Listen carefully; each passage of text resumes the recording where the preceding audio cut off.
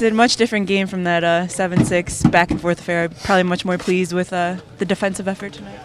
Yeah, I thought first two periods they probably carried the play a little bit more, and for whatever reason we had a hard time kind of keeping pressure offensively. But I think in the third we got some big saves to kind of keep us to the third, and then thought we played a much better period and put a lot more pressure on them, and saw the chances because of that. So pretty much been the blueprint for the whole 13 straight games. Sid, though, it's like you guys really just you win in pretty much any fashion. A lot of them are one-goal games, but you find a way to win every time.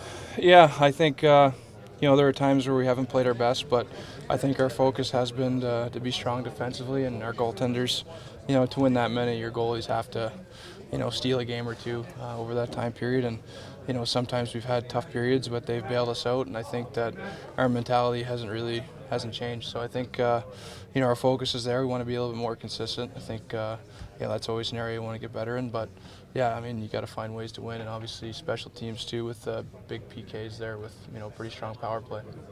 Fowler made some huge saves for the first two periods, and Boki comes in cold and kind of steps up to how big was their shared performance tonight? That's huge. I mean, we don't win that hockey game without them playing like that. We gave up some pretty good chances on their part as far as the first two periods are concerned. So, they made some big saves for us, kept us in it, and gave us a chance to kind of go after it a little bit more in the third. So what happened on your goal?